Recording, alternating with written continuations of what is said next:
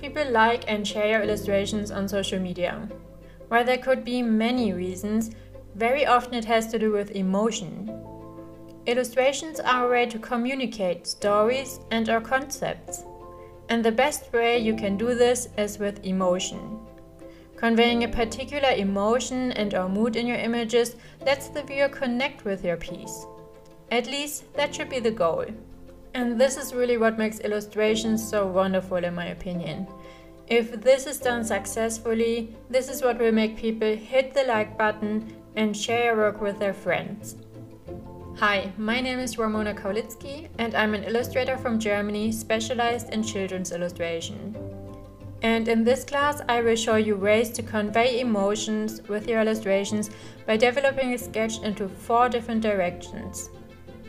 I will show you how you can make the viewer feel fear, calmness, sadness and joy. We will take a look at the impact that different shapes can have on your image, how to use values to achieve a particular mood, and we will talk about the meaning and psychological effect of different colors. At the end, there will be a demo of how I take one of these sketches to a finished illustration. After taking this class, you will be equipped with various tools to capture emotions in your illustrations, which will create a connection between your work and your audience. This ability will make your illustrations immediately more valuable.